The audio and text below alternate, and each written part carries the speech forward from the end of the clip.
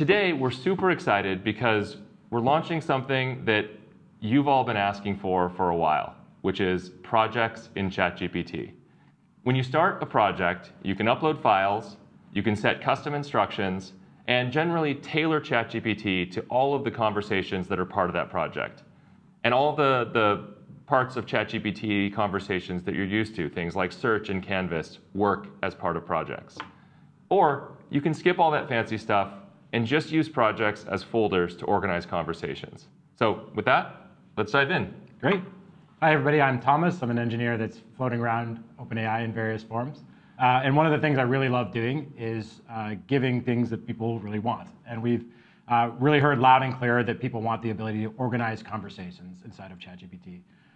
You may have been noticing that we're improving a lot of the core experience of ChatGPT.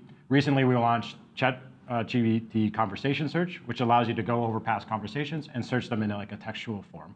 And this is really yet another organizational tool. I really think of these as like smart folders. And with that, let me kick it over to Drew. Sure. Give you a quick intro. Hi, everybody. My name is Drew. I'm a front-end engineer here at OpenAI, and I've only worked here for 3 months. How's those 3 months been? It's been crazy. Yeah. I'm having a blast. Do you expect to be on a live stream 3 months? I absolutely did not expect that, but here we are. Just wait for your 6-month anniversary. Oh my gosh, I don't even want to know. Yes, I'm super excited to introduce projects today and show you how it all works. So if we look at my screen here, I can talk about, I have ChatGPT up, and I have some existing projects right here that you can see, but I'm going to create a new project.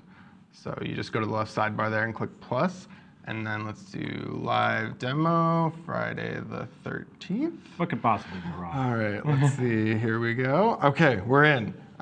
So I've created a project here. I can edit the project title if I want. I can select a nice color, which helps me like customize it in the sidebar there.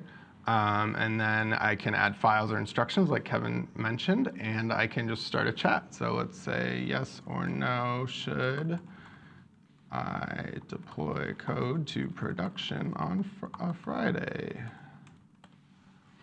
It's a great question. Yeah, it's really, okay, so this is important. Sometimes the model can be wrong, and we're just going to move on with it. Obviously, we can and should and will ship code today. So anyway, that's how you create a chat with a project. You can also add existing chats to a project. So I can use the conversation search feature that Thomas mentioned.